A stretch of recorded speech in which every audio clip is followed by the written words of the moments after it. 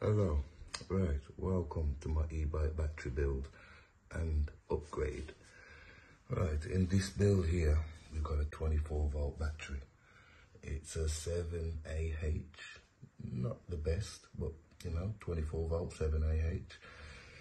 It says does that, what it says on the back there, 24 volt 7AH. So basically the problem with this battery is it's not lasting long, it dies quickly. So what we're going to do, we're going to give this battery an upgrade.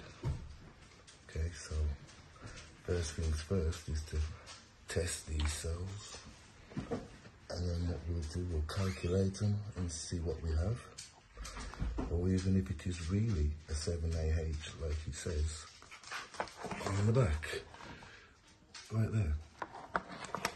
So yeah, it's a 24 volt 7AH. It's a 3P 7S. So we've got 7 in series and 3 in parallel. Okay, so if you want to know the outcome of this, check out part 2 after I do the calculations, and you can see if it really is a 7AH and how much I'm going to put this up to.